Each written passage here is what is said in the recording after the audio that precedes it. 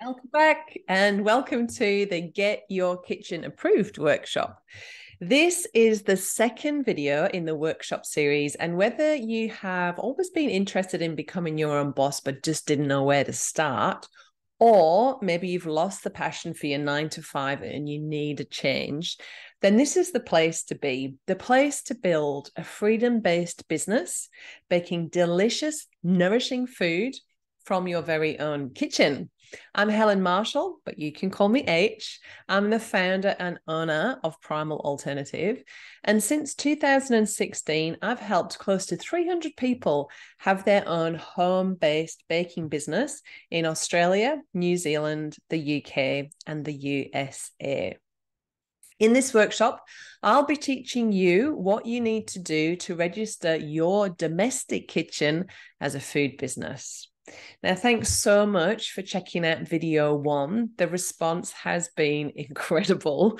And if you missed the first video in this series, then go check it out, because I covered how you can determine your unique golden spot. And I showed you how to combine your natural skills and interests with the biggest industries and what that could mean for your success in a home-based business. When you align your values with what you love and you serve people in a meaningful way, that is when you'll never work another day in your life and can create a lifestyle that you truly love. Now, if you haven't seen that video yet, go watch it right now. There's a link to it somewhere around here, and then come back for this second video. Now, in this video, I'm going to take you deeper into getting your kitchen approved. And I'm going to show you how the Primal Alternative Food Safety Program can help you get your kitchen approved by your council without having to rehome your pets or turn your house into a factory. Woohoo!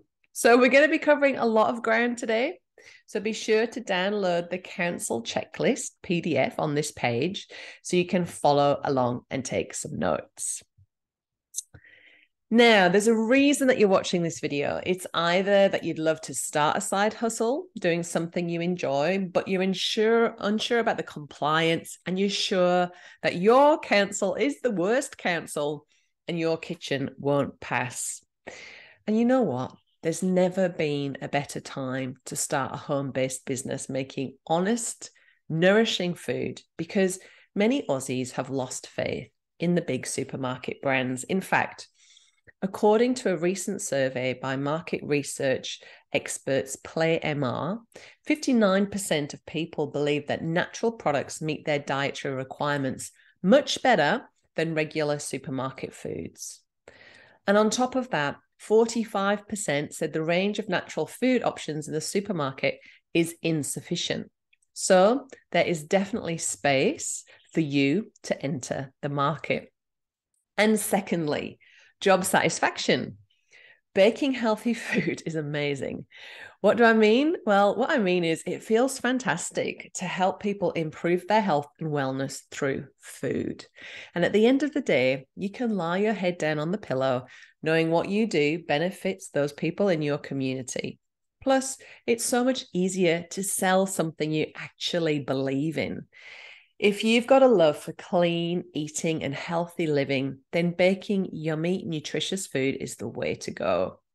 So in this video, I'm going to show you how to approach council and get your home kitchen approved.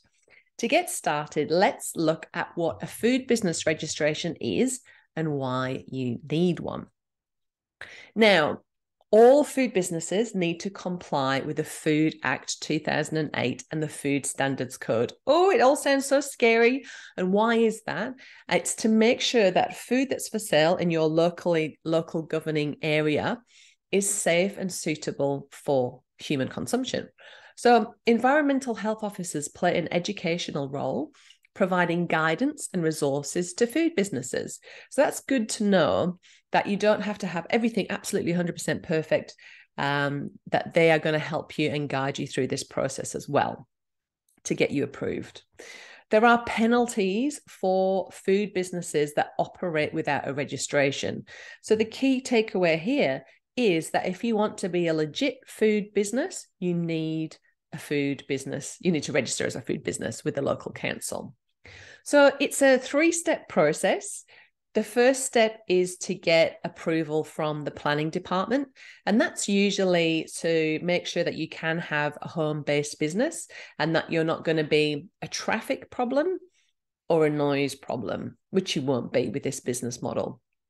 Then it goes on to the health department to approve the products that you're wanting to bake from home, to make sure that they are low risk and not potentially hazardous, that you're going to package them properly, label them properly, and that you have a good understanding of food safety and handling.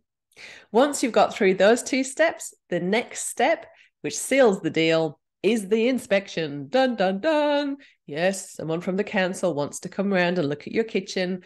Don't worry, Primalistas have stayed up all night cleaning their kitchen and absolutely been certain that they're never going to pass. And then they do pass. And we celebrate hugely. The next step is you get your certificate of your food business registration, and we celebrate you as open for business. Now, what are council looking for? Council want to make sure that you have got sealed benches and floors, that your kitchen is in a good order, that you can store ingredients separate from your main household ingredients. Now, if you're short on space, you can use those plastic stackable boxes from Bunnings and just wheel out your ingredients on bake day. That's what I used to do. Council need to see that you can keep pets and kids out of your production zone, aka your kitchen, during your baking. And they want to make sure that you don't have any evidence of pests like cockroaches and rats. What you don't need to do is to turn your domestic kitchen into a commercial kitchen with steel bench tops, find new homes for your pets, or turn your house into a factory. And you definitely do not need a kitchen renovation. I see so many people that tell me they need a new oven, they need a Thermomix, they need a complete new home before they can start a business. Don't fall into that trap. Start with what you have and where you're at. It's completely good enough. Some things to consider for council. Are you renting? If you're renting, you might want to get approval from your landlord to make sure it's okay to have a home-based food business. The key things that landlords are looking to hear are that you're not going to put any extra wear and tear on their property. It's not going to be a traffic issue. You're not going to have loads of customers turning up at your house. And also, they're not going to need to take out any extra insurance for your micro business that you'll be having from home. It's also important to know that council is a necessary process, and that with the correct application, attitude, and approach, you will get there. It's common to get an initial no, but 78% of Primalistas said getting approval was a fairly straightforward process. Now, taking that structured approach and going about it the right way versus just ringing up your environmental health officer is a much more better way to go about it. And a lot of the battle has been taken out of developing a brand and food safety program, such as the Food Standards Australia, New Zealand compliant labels. As you can see here, we've got the nutrition information panels, the ingredients with the allergens stated, percentages of ingredients in there, the Made in Australia logo, the weight, the name of the product, and the description of what it is and who it's suitable for, with information to add your address. It's very important that your address is on the label so that if there's any food recall issues, they can get straight back to the manufacturer. We've only ever had it happen a couple of times. Don't worry about it too much. We've also got the storage instructions on there as well. Now, labels seem to be one of those things that it doesn't seem like a big deal, but there are really big fines and penalties for inaccurate, false, or misleading labels. Food must be packaged and labeled correctly. So it's good to know that the Primal alternative products have compostable cellophane packaging. They have accurate labels. It's all done for you. All of those like headachy, wake up in the middle of the night stressing about things, that's all taken care of. And we also carry authentic GS1 barcodes. Now, the barcodes alone cost $800 a year to use, and that's one of the many benefits you get when you become a Primalista. So the Primalista resources for your compliance as a legit food operator include our food safety program, the EHO letter template that you can just cut and paste to send in with your application, an EHO checklist, which is really more for troubleshooting any curly questions you might get from council. So my recommendation for you is to check your council website. And what you want to be looking for on there is just type in your local council and food business registration and see what comes up for you. A little bit about our food safety program. So this is a document that identifies and controls food safety hazards in the handling of food in a food business. So this epic document, it's 110 pages long with lab tests. So we've had all of the products lab tested so we can evidence that they are low risk and not potentially hazardous. Again, a hugely expensive task. Wouldn't be viable for one micro baker to do, but as a collective, we can put these sorts of incredible resources together. So I've developed this program over the last 6 years with external food safety consultancies, labs, and the health department. That's right. Several environmental health officers and environmental health team leaders have been involved in verifying and checking, basically, our food safety program. So the purpose of it is to help Primalistas obtain and maintain their food business registration so that they can meet the requirements of the relevant State Food Act and legislation, including the Australia, New Zealand food safety standards, and to ensure food safety, quality, and consistency across the brand. Now, this epic document is available to all Primalistas with the Primalista license, and it's a document that applies a proactive approach to food safety across the business, and it's based on the Hazard Analysis Critical Control Points, or HACCP, system that's recommended by the standard. Huge, right? Scary stuff. But don't be daunted, because this is another one of the essentials that's been taken care of for you with this proven model. So as I mentioned before, do your own research. Have a look on your council website under food business registration and see what comes up. What you want to be looking for is that council will approve low risk, not potentially hazardous food products such as cakes without cream, jams, that kind of thing. That's the category that our products fit into.